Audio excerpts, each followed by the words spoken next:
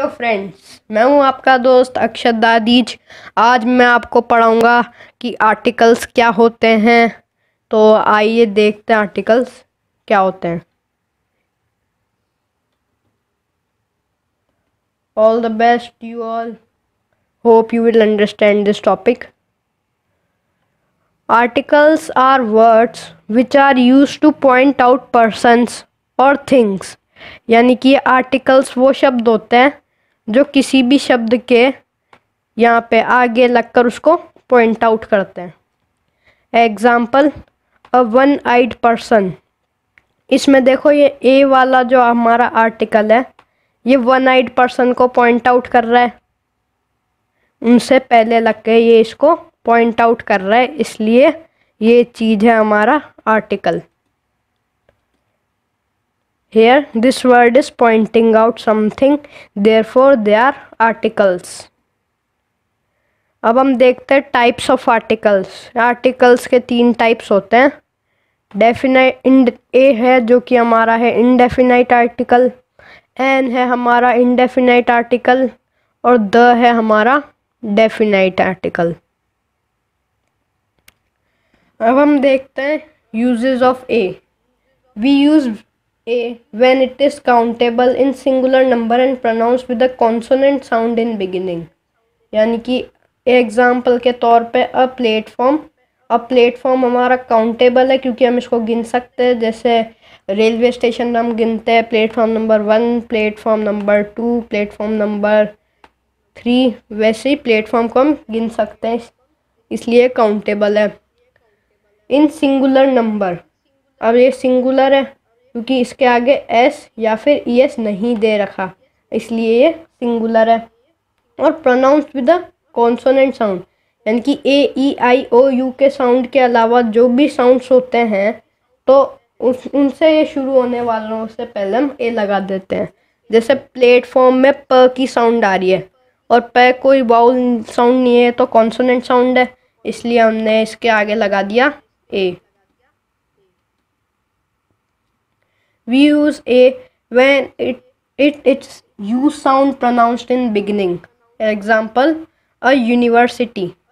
अब इस शब्द में मतलब जिन शब्दों में U साउंड शुरू में आता है U, अब जैसे यूनिवर्सिटी में U आ गया, यूनिवर्सिटी U आ गया, इसलिए ये इसके आगे हमने लगा दिया A। अब जैसे है यूरोप में भी U साउंड आता है, इसलिए हम उसके लगा देंगे a European man। We use a when it is v sound in pronounced in beginning, यानी कि जिनमें u साउंड आता है और जिनमें v साउंड आता है। एग्जाम्पल, अ 1 रुपी नोट। अब इसमें देखो 1 में v साउंड आ गया शुरू में, इसलिए हम इसके आगे लगा दिए a। अब हम देखते हैं uses of N. We use an when it is countable in singular number and pronounced with a vowel sound in beginning। यानी कि एन हम यूज़ करते हैं जब वो काउंटेबल हो और सिंगुलर नंबर में हो। और ए में हमने पढ़ा था जो कॉन्सोनेंट साउंड से शुरू हो, और एन होता है जो वाउल साउंड से शुरू है। अब जैसे एन एरो, तो इसमें एरो में शुरू में ए की साउंड आ रही है और ए एक वाउल साउंड है, इसलिए हमने इसके आगे लगा दिया एन। तो ये एग्जाम्पल एकदम करेक्ट है। We use N when we pronounce silent H, यानी कि जिन शब्दों में साइलेंट एच होता है शुरू में, उसके आगे हम एन लगाते हैं। जैसे एन ऑनेस्ट मैन, अब इसको हम हॉनेस्ट नहीं बोलते, इसको हम ऑनेस्ट बोलते हैं। ओ वाउल साउंड है, ओ की साउंड आ रही है, ओ वाउल है, इसलिए हम एन ऑनेस्ट मैन बोलेंगे।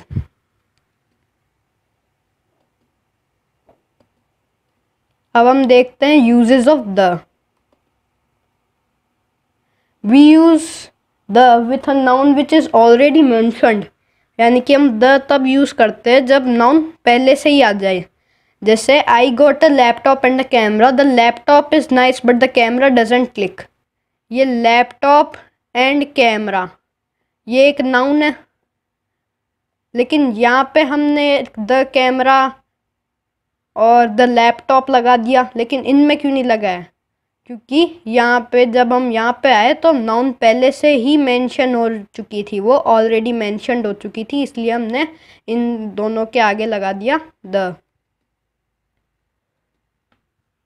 We use the when a noun is particular. हम तब यूज करते हैं द जब नाउन पर्टिकुलर होती है। The books I usually read, मतलब जैसे अब हम बोलेंगे बुक्स तो पूरी कैटेगरी हो गई बुक्स, और बुक्स आई यूजुअली रीड ये पर्टिकुलर है, ये निश्चित है, जो मैं हमेशा पढ़ती हूँ, कभी कभी हमेशा ही पढ़ती हूँ, इसके लिए हम द लगा देंगे, क्योंकि ये यूजुअली आई यूजुअली रीड ये इसको पर्टिकुलर बना रहा है। We use the when there is superlative degree of adjective. अगर आपको ये एडजेक्टिव्स नहीं है पता कि ये क्या होते हैं तो डिस्क्रिप्शन में एडजेक्टिव का लिंक है, आप वहाँ पे जाके हमारी एडजेक्टिव की वीडियो देख सकते हैं। जैसे the highest star in the sky, तो इसमें देखिए हाईएस्ट सुपरलेटिव डिग्री का हो गया the highest star in the sky, तो हमने इसके आगे लगा दिया द। जो हमने इतनी देर से पढ़ा उसकी समरी बता देते हैं। Articles are use two point out noun. Articles use होते हैं नाउन को पॉइंट आउट करने के लिए। There are 3 types of article, 3 types होते हैं आर्टिकल के। The is use for particular noun, particular के लिए द यूज होता है, एंड वाउल साउंड के लिए यूज होता है, और ए हमारा कॉन्सोनेंट साउंड के लिए यूज होता है। Story of POS, story of parts of speech. The head of the family's article, he always points out noun, his son, यानी कि जो इस पार्ट्स ऑफ स्पीच फैमिली का हेड है वो है आर्टिकल, जो कि सबके दादाजी है, जो हमेशा पॉइंट आउट करता है, यानी कि हमेशा टोकता रहता है नाउन को, जो कि उसका बेटा है। The noun has a wife verb which is always there when ever he needs हर, यानी कि ये जो नाउन है आर्टिकल का बेटा, इसकी शादी हो चुकी है और इसकी वाइफ है verb which is always there when ever he needs हर, यानी कि वो हमेशा उसके पास होती है जब भी उसको उसकी ज़रूरत होती है।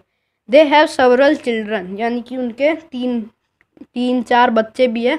There lovely daughter adjective favours her father, यानी कि उनकी सबसे प्यारी बेटी एडजेक्टिव हमेशा उसके फादर के गुणगान करती रहती है, यानी कि नाउन की विशेषता बताती रहती है।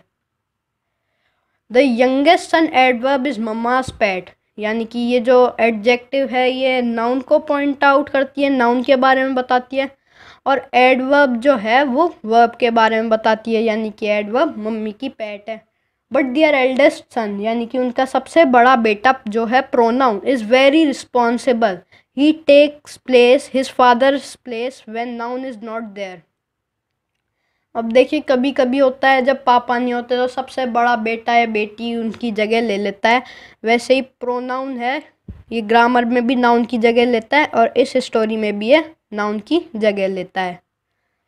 Preposition is there made, she maintains good relationship, यानी कि प्रीपोजिशन उनकी नौकरानी है जो उनके बीच में अच्छी रिलेशनशिप रखती है।